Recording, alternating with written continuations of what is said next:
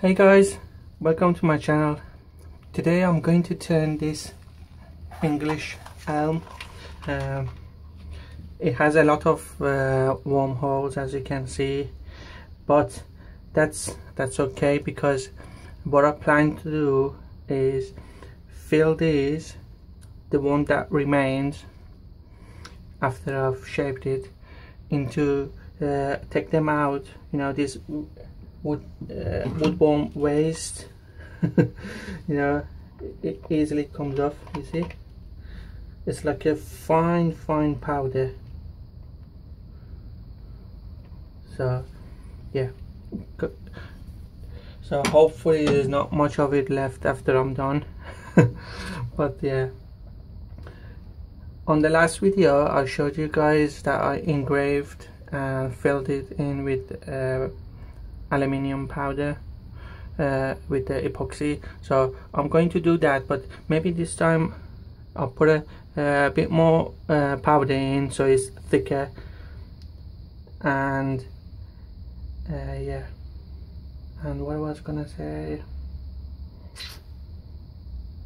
and it's not gonna take as much time, I guess, because that one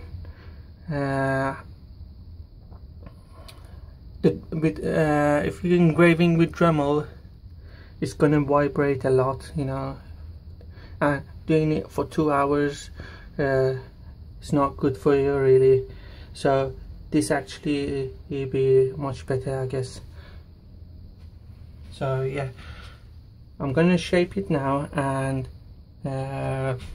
we'll then see how much I'm left with and if I'm going to do that or not, because if it's too much, it's gonna take ages for me to get them all out, you know. So, but yeah, wear a respirator, you know, if you're doing something like this. But also, you know, if you have a wood like this, you know, with a lot of worms, don't throw it away, you know. Do something like this, you know, try something different. It's a shame to burn this type of wood, really, you know, because the contrast between brown and light grayish is really nice. I just hate to waste this wood. So yeah, that's why I'm going to try this, and it's basically a test really again for me, so I can get the feel how much powder I need to mix in to get a better finish out of the cast, you know. So yeah, then when I'm ready for when I know how much I need, then I can like spend 2 hours engraving something, you know. I guess I shouldn't have done that on the first one. I should have just done something like this, get the feel how much I need powder, how much powder, then engrave. That would be, I think, wiser. But it still turned alright. Some of you, not some of you, all of you actually said that it turned out alright. So yeah, I guess it wasn't waste of time. So yeah.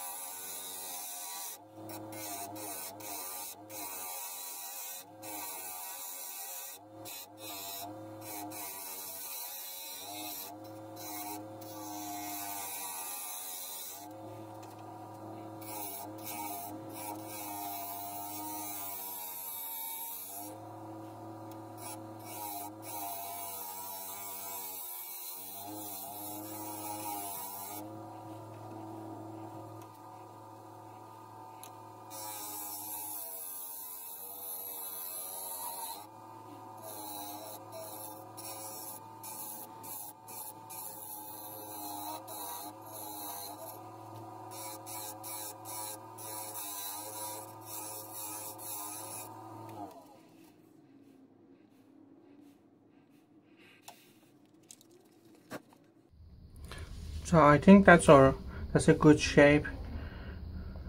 I like it like that.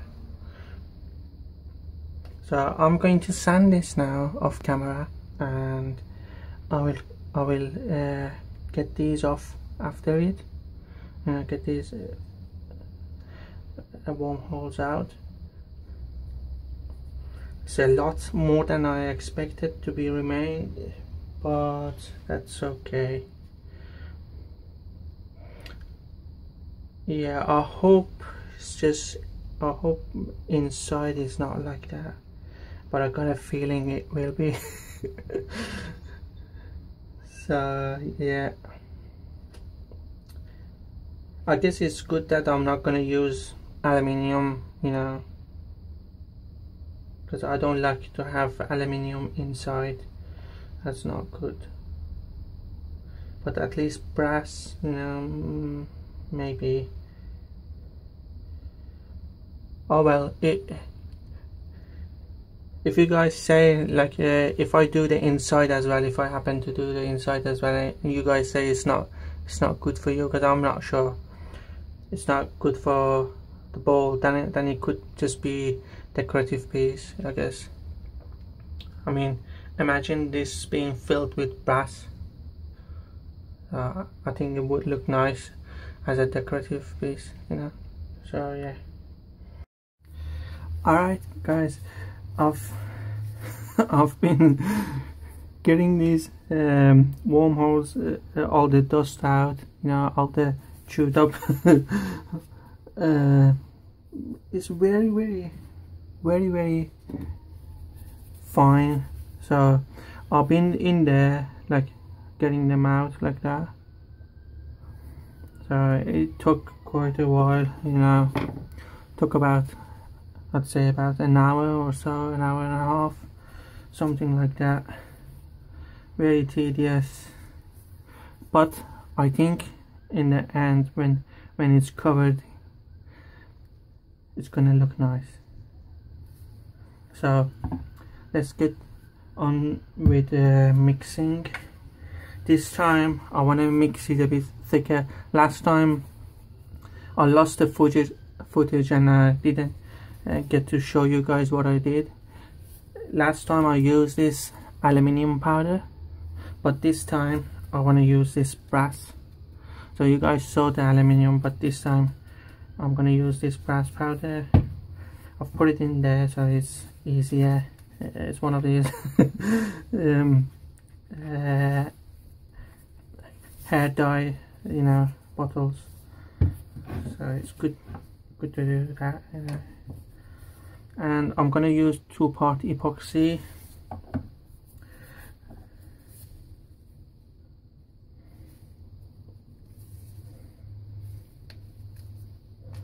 So I've already cut the top off.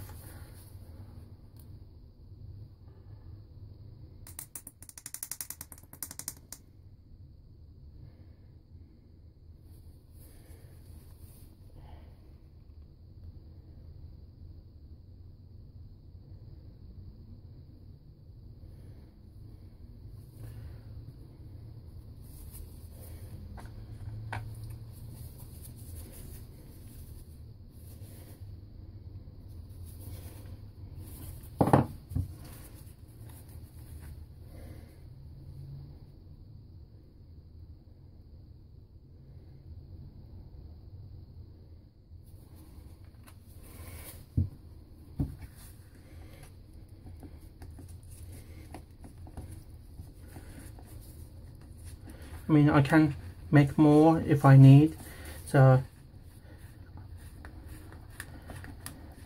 and if it needs a bit more powder I can add it, I guess. But it's got 5 minutes walk time, so I gotta be quick.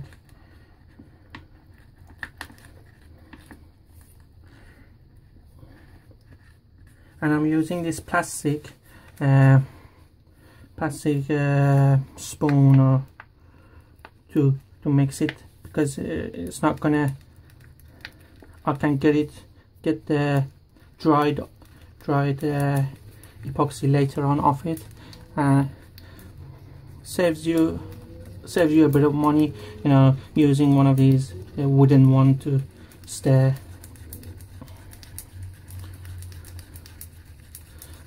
And you don't waste wood.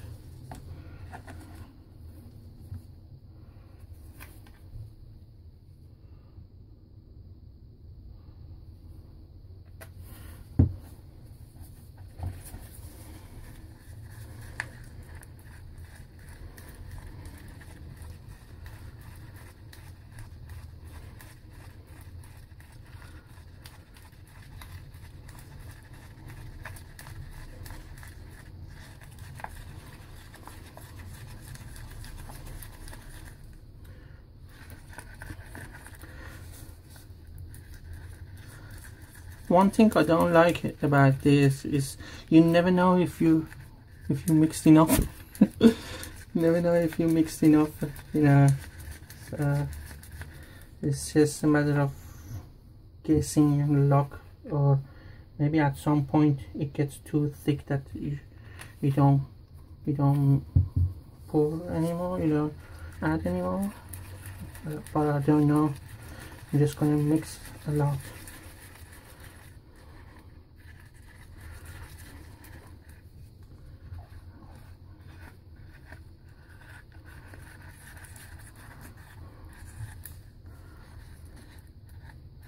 That's it. I think that's good enough. Oh, sorry guys. So I'm just gonna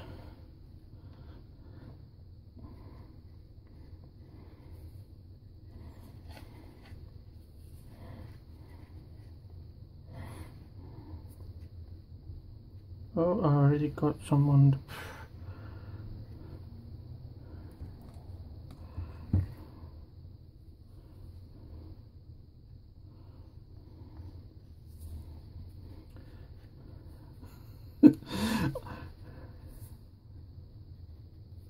I'm not really good with epoxy, you know, stuff like this.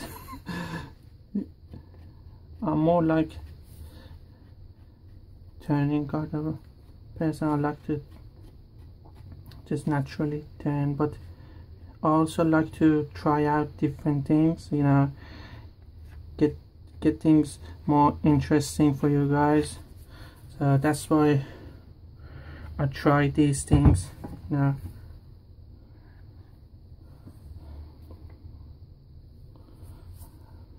So you guys could get more ideas and maybe inspire you to do something similar, you know, if you like. That's why. So I don't want to just do every time just do a normal turning, you know. I mean, it's good, but I think it's better to try out new things. Maybe you will like it and come up with something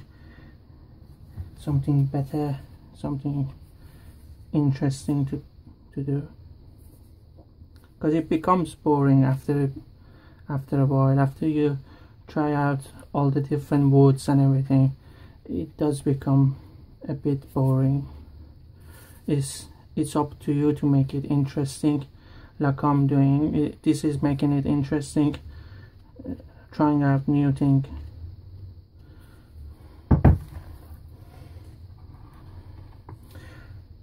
I've noticed I've mixed a lot more than last time, and because I've poured in more powder this time, it's not as runny as the other one, so it's a good sign, I guess.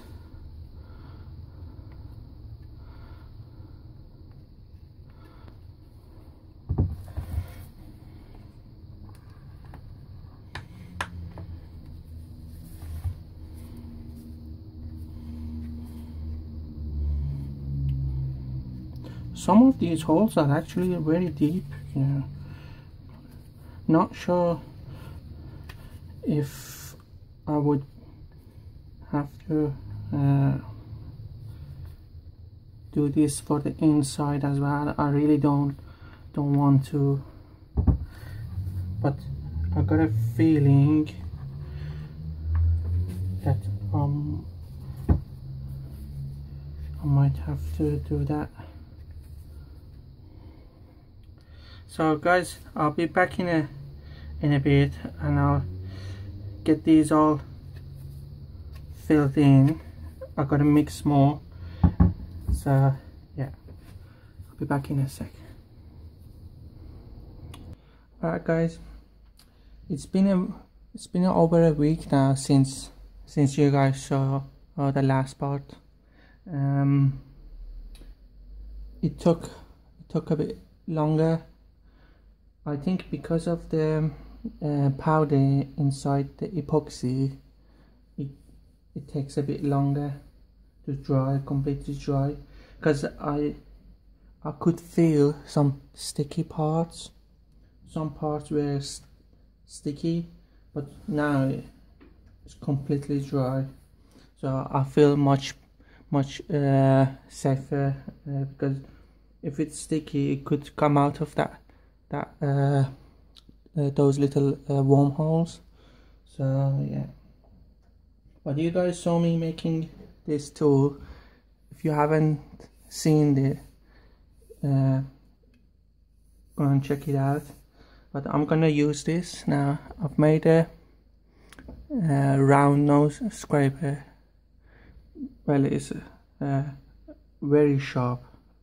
So yeah, someone asked me if I could on one of my videos, the one with the aluminium, asked me if I could if they could use a high-speed steel. So that's why this time I'm not gonna use a carbide. I use this one. But really, high-speed steel is meant to even cut steel, so brass it's no problem.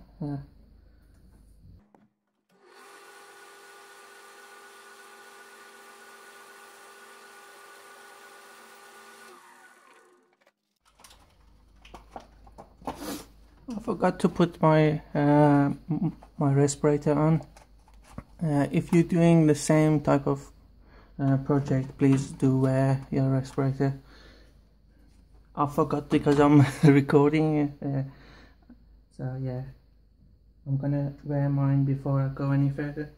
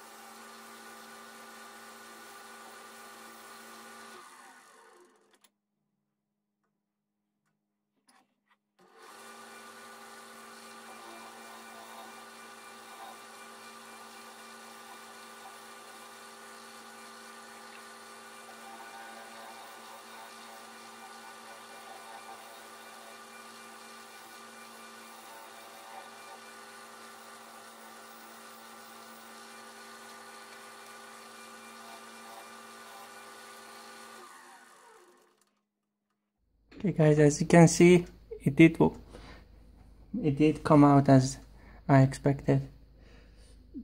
Some parts I'm not happy with, you know. When I made it, when I was mixing the paste, it was way too thick, you know. It wouldn't go where I wanted, you know. I'm sure you saw how it was, but yeah, there's a tiny bit here. I mean,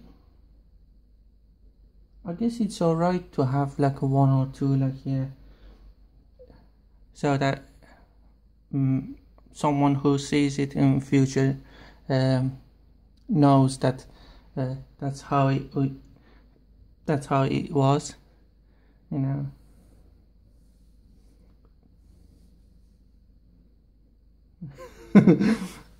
I still can't believe I went over and emptied all of these. Whew. Okay, I'm gonna sand this now, and I'll be back. I'm gonna be back after I'm done. I'll go up to 600 grit. It's already shiny a bit.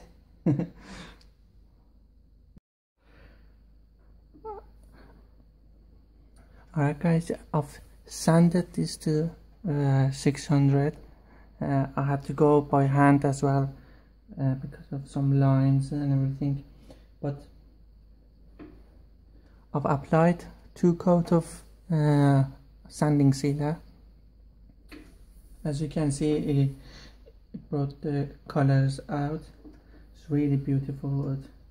Now I'm going to apply crystalline wax.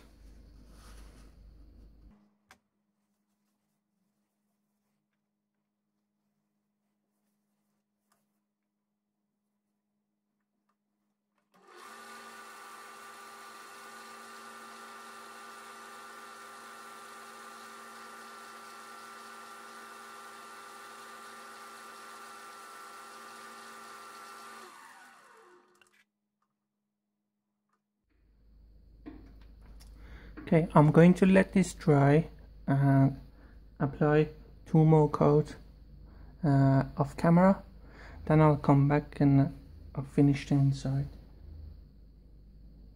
I just hope there's not much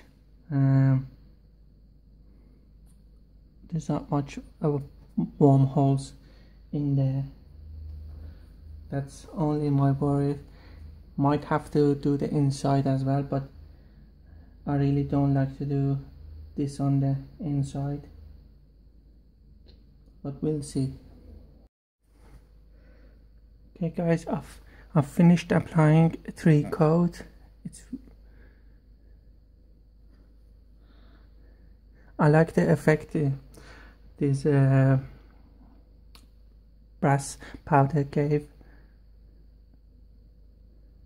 I think it fits in with the type of wood, because it's got a natural shading going on, you see here. So I think it complements the wood as well.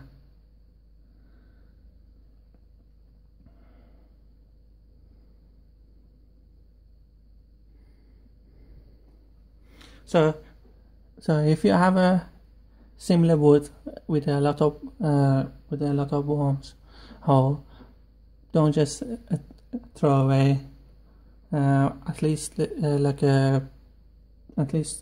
try and preserve the wood, because these trees takes ages to grow, and I personally respect the wood, and I never burn any wood that can be salvageable. You know, with a bit of work and patience, you could actually get something unique out of a piece that 9 out of 10 would burn it. So yeah.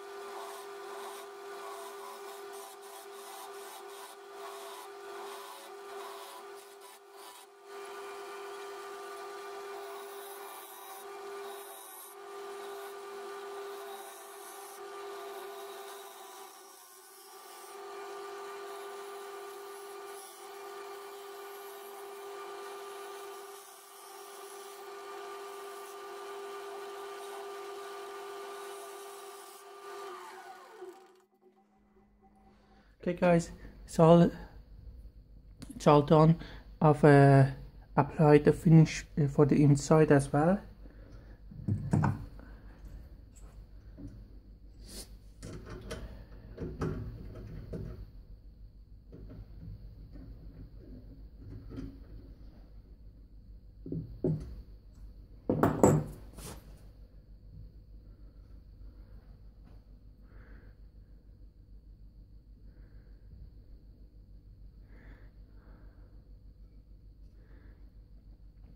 It turned out better than I expected. It proves that you should always test it if it's if you can do something with your wood before you burn it. You know, most people wouldn't bother with this type of wood, you know, that been you get what I mean, you know. I like the effect, but I decided I'm not gonna do that for the inside because of the brass powder, you know. I'm not gonna take any chances, you know. It feels solid, you know, so I just apply 3 coats of Mocha crystalline wax. That should give it enough protection, you know. Thank you all for watching. I hope I've inspired some of you guys to try the same thing, and if you have, as always, you can leave a link to your picture of your bowl that you made. So I always appreciate it, and I will pin it to the top of the page if you do send me a picture of your turning. Yeah, that's all for today. Thank you all for watching. Please subscribe and like the video, and I'll talk to you guys on the next video. Take care. Bye.